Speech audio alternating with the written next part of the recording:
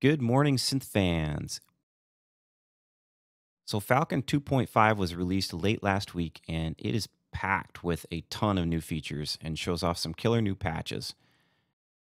Today, I'm going to show off two of Falcon's new toys, mainly the new rain sequencer, which is really awesome, and also the VC20 filter, which is a variable frequency filter found in the Korg MS-20. First up, though, we're going to take a pad patch from UVI's PX Apollo, which sounds pretty good by itself, but you'll see what happens when we add the rain sequencer.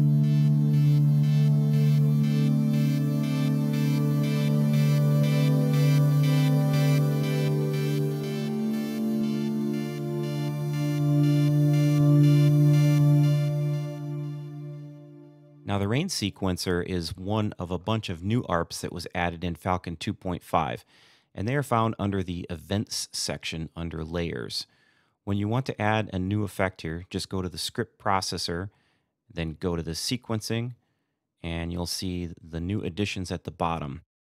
They've got the rain, warp, and wave sequencers, and I think some of these others are also new.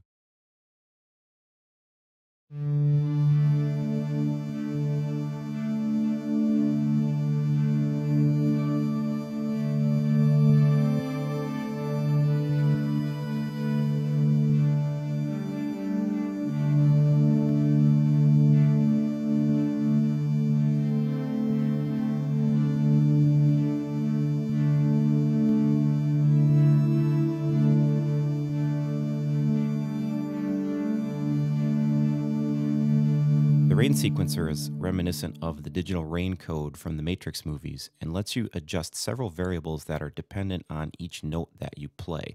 So you can increase variation here by making some notes sparsely populated while other notes trigger regularly. To change the volume of the note, all you do is click, hold, and drag up or down on one of the boxes. And then other parameters that can be changed are the speed in which the notes are played, the velocity multiplier for that speed, and the amount of panning for each note.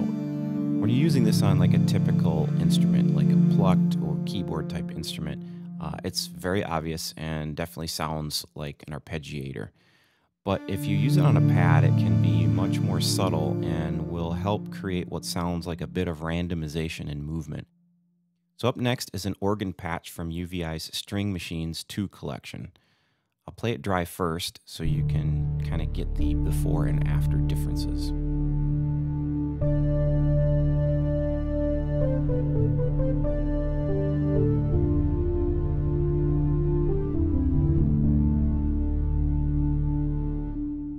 It's a great sounding organ right off the bat, but we're going to add the VC20 filter to it and use a slow sine wave LFO to create some movement.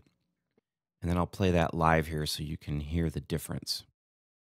If you want a great explanation of what this filter does, check out the review that Jack from Anderton's does on the updated MS-20 released by Korg, because this is not your typical filter. So let's hear the result.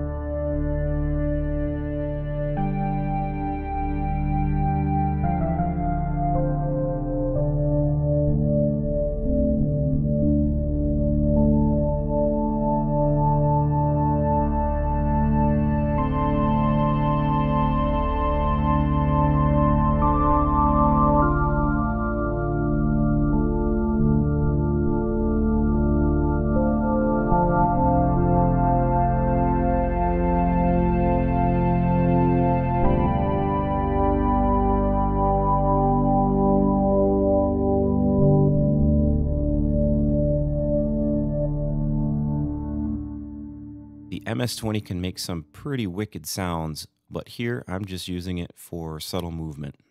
The final patch is a bell sound, also from String Machines, and we are just limiting this to the upper registers. You can do that by clicking on the Perf tab at the top. Thus, the bell will only ring in the upper octave of the keyboard. And this is a feature of like higher end church organs where they have multiple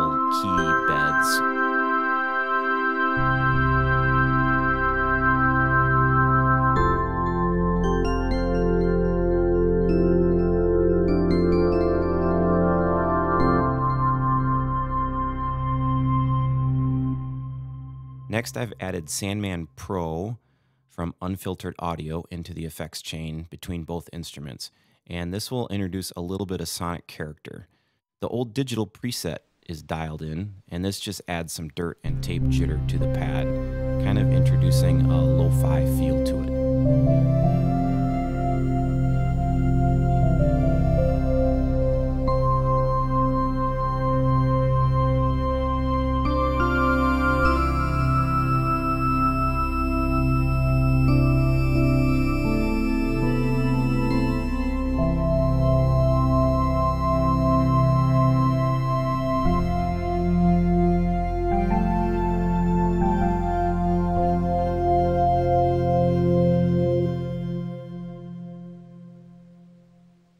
Finally, we're going to throw UVI's plate reverb in to get that full lush cathedral hall sound.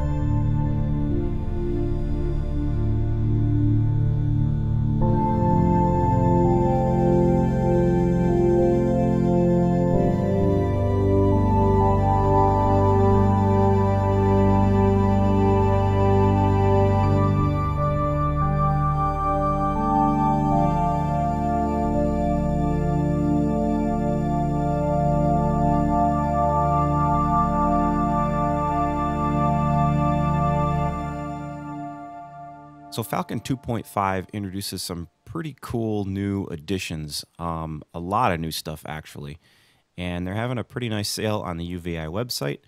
So check it out if you're interested. Hit the subscribe, hit the like. Thanks for watching, and we will see you on the other side of the mountain.